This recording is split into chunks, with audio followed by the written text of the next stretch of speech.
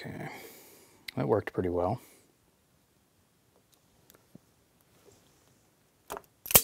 That worked pretty well too. Cool.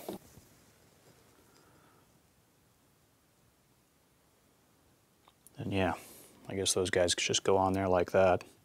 I'm glad it fit. I was a little worried it wouldn't for a second there. So I've got these ratcheting crimp tool things. This is the crimp tool that the people selling the Anderson connectors on Amazon recommends. It's a little more expensive than the one that's a little bit more popular, but I figure if they recommend it, it's probably pretty good. I like to buy quality tools. The poor man pays twice, they say. Usually that's accurate. So the way these work is they ratchet down, and then you squeeze them a little further and they release. So let's see.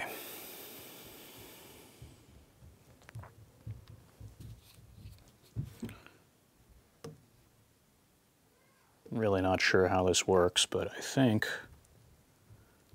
let's try the 45 first. I think the doohickey just goes in there, and then you just crimp down on it. Let's see if that worked.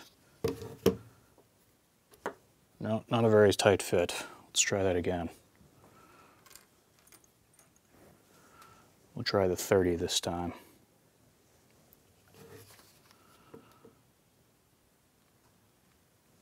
So I'm just sliding that into the slot, and then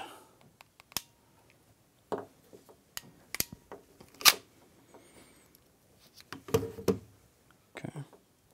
That's a nice fit. That's good. Okay. Now, unfortunately, okay, yeah, I think this was the red. I'm going off of memory here. No, okay, yes, it's definitely the red because it's the one that has the white stripe on it. So that's good. All right, so we'll, there we go. Nice solid connection. All right, then we'll do the second one.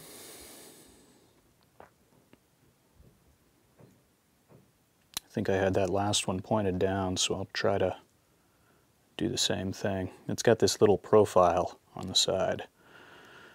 I'll just try to point that down because I think that's what I did with the last one. Trying to get all these wires in there, man.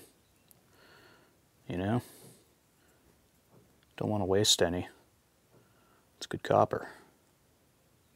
There we go. Got them all. All right.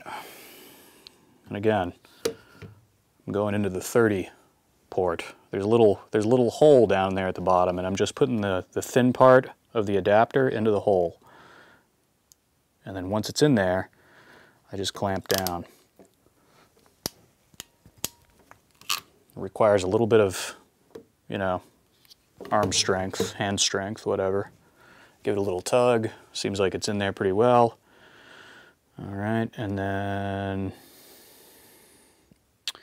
it's hard to see in these connectors. You probably can't see in there, but there's a little metal strip. And I think what you do is the metal strip goes on the bottom of this profile. So there's a little arch here. The metal strip goes on the bottom, okay? So I'm just looking in there. I'm going to line it up. And I just do a little wiggle thing. I'm kind of giving it a little bit of pressure as I wiggle it, and it clicks into place. And then, let me see, do these guys slide together? I think they snap together or something. I don't really know. Yeah, they slide lock. Cool. Cool.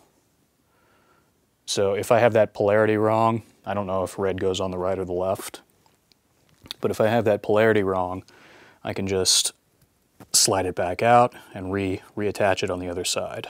So that's pretty cool.